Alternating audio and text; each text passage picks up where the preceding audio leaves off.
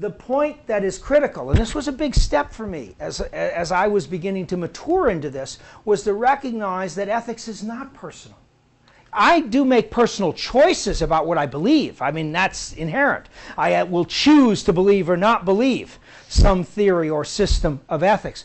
But ultimately, if ethics has any meaning at all, it has to have some objective meaning. It has to have some universal meaning apart from the individual. Otherwise, every single person in your company is ethical, and Saddam Hussein is just as ethical as Mother Teresa.